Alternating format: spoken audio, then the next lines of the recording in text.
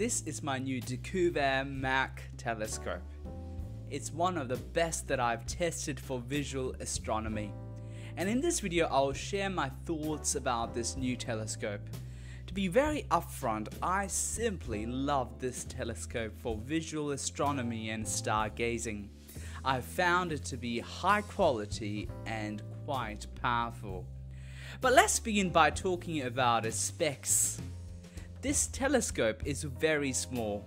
In fact, it just weighs about 1.8 kilograms. Its compact design makes this very portable. You can use this telescope for a wide range of activities. You can use it in day or night time. You could do stargazing as well as bird watching with it. It's quite versatile. It's compact and convenient enough to take with you on your trip. Its aperture is 80mm and its focal length is about 850mm, which makes its focal ratio to be around f10.6, which is reasonably fast as far as Macs go. In fact, I was able to see the Orion Nebula with it, which was awesome.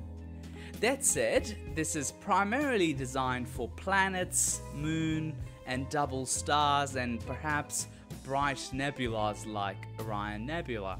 This Mac is fully multi-coated, so you can expect clear, sharp results from this.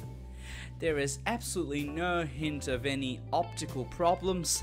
It has absolutely no chromatic aberration or fringing or coma.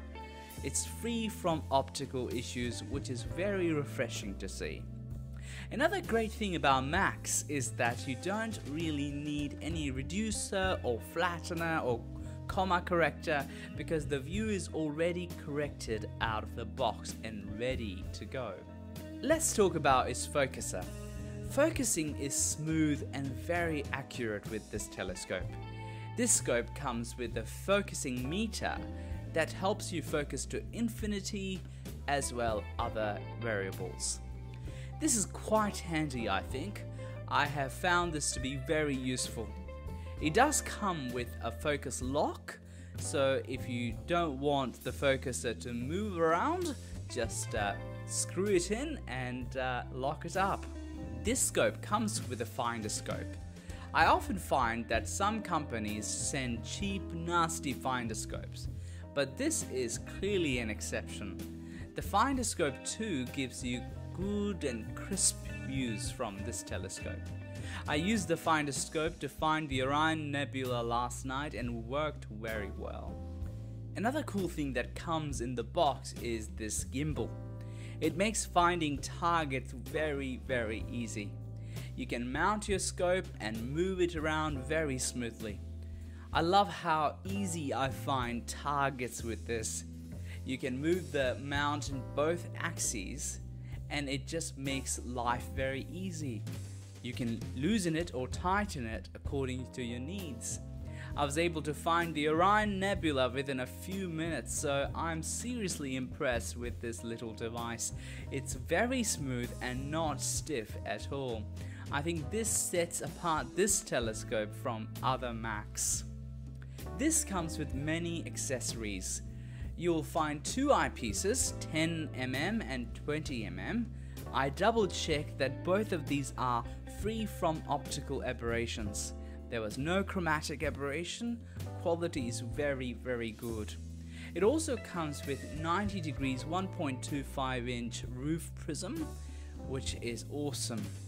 Also, you can expect a smartphone holder in the box, which is awesome if you want to capture images with your smartphone. I tried it with my phone and it works very well.